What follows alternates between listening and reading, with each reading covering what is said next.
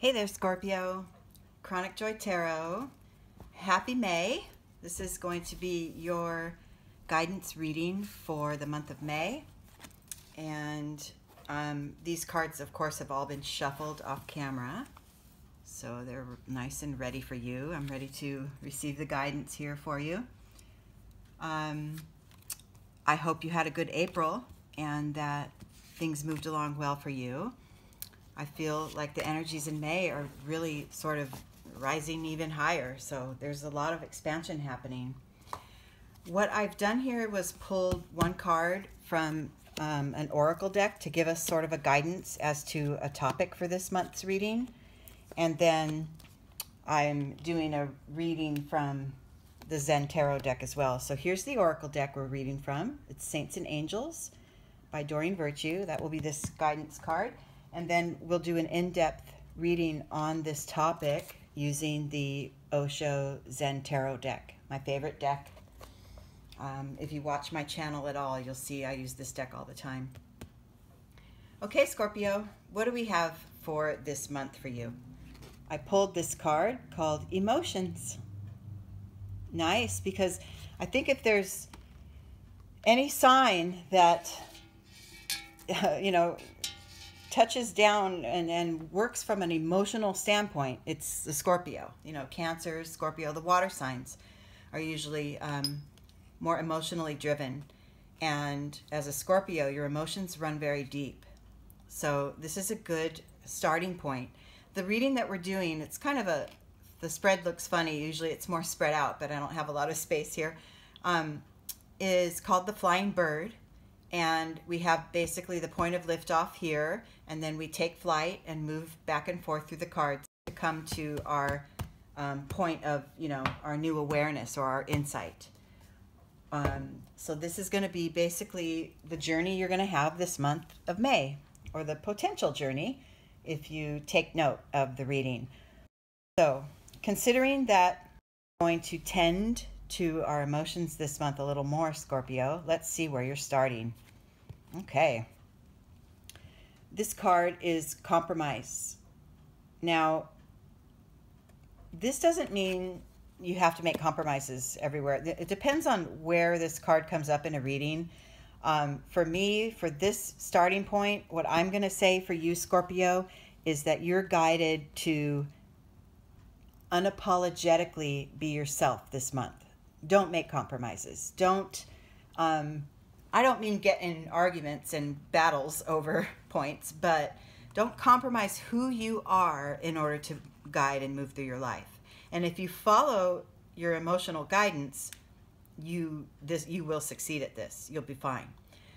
Your emotions are rooted in the core of who you are, and they're sort of your little guideposts. If you come upon somebody and you get a good vibe from them and it feels really good to talk to them, go with it. If you come upon somebody that kind of, makes you feel a little more closed off and you're not sure, don't go for it. Don't engage in a conversation, for too long if it continues to not feel good. So be guided by your emotions and trust it and just be your true self this month.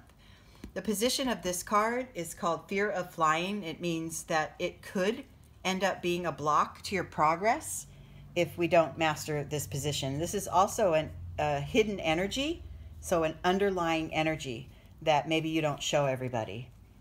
And that's this card called Morality.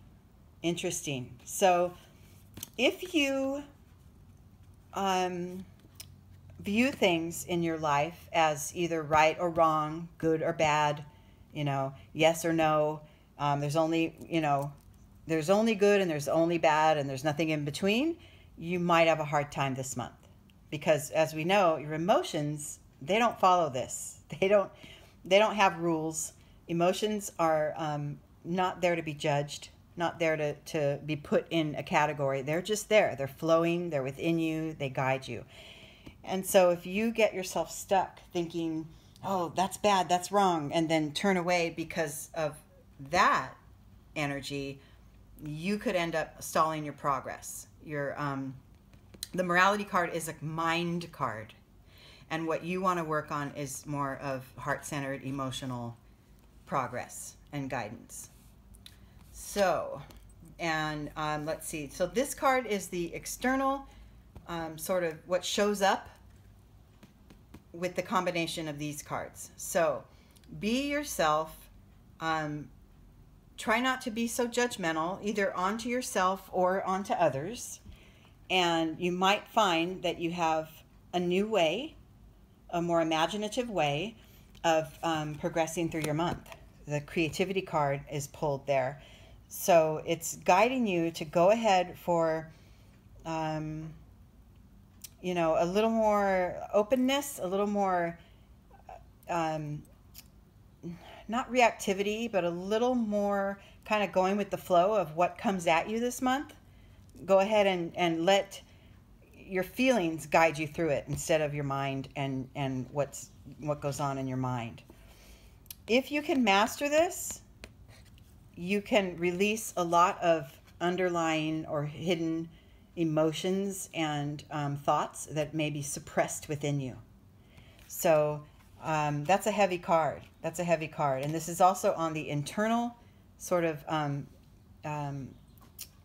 you know, the feminine receptive side, the passive side, the you know, not taking action, but just what's inside of you. And you're cautioned to not hold too much in. You don't have to, you know, blast yourself, you know, all over the place, but don't hold too much in. It's with yourself, with loved ones. Make sure that you check in with yourself and maybe even step up your either meditative or prayer practice or time in nature or journaling so that you're not holding too many emotions in. Okay, this card's not making me happy right now.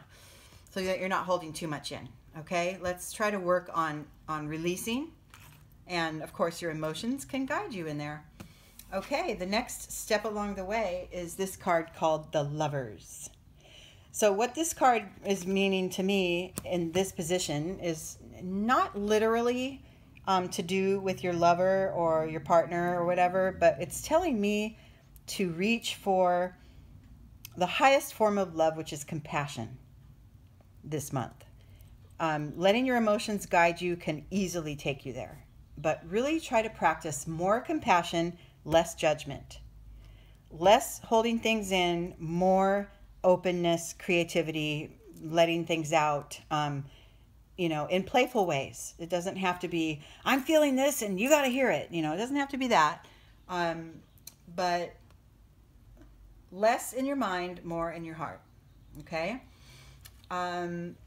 Okay, so then this point of awareness, this arrival at sort of a new way of seeing things, I pulled the Source. And that's the position of this card, is sort of an arrival, you know, to where you're kind of getting, you're moving to a new level or a new state of awareness.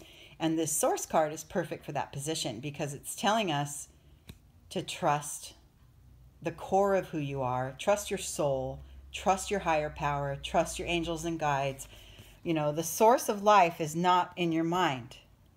It's much bigger than that. And we're much more connected than each individual, you know, way of going about things. So you may arrive at a really beautiful new level of awareness this month if you can work through some of this sort of internal roadblock stuff.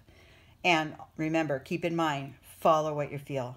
Follow what you feel. That's going to be the key for you this month, Scorpio. Okay, and then the outcome of all this, the end result, is Thunderbolt. Big changes, shedding old ways, shedding, you know, old practices. Maybe even if you have some internal talk that is self-judging, maybe if that goes on in your mind, oh, why did I say that? And I shouldn't do this. And maybe some of that you need to release and come to and shed it and try new ways of having more open-heartedness, more compassion. You have the capacity for it, Scorpio. Your feelings run so deep and you're such an intensely feeling person that I really think if you can work on some of this inner chatter and release it and still go by your personal guidance, be your total self, follow your feelings and use your imagination, have more compassion, shed the old ways of doing things. I really think you could have a beautifully successful month. This could be very transformative for you this month, Scorpio.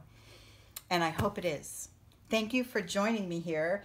And I'm really excited that this is like my second month of the Zodiac readings. I've been doing weekly readings for a little while.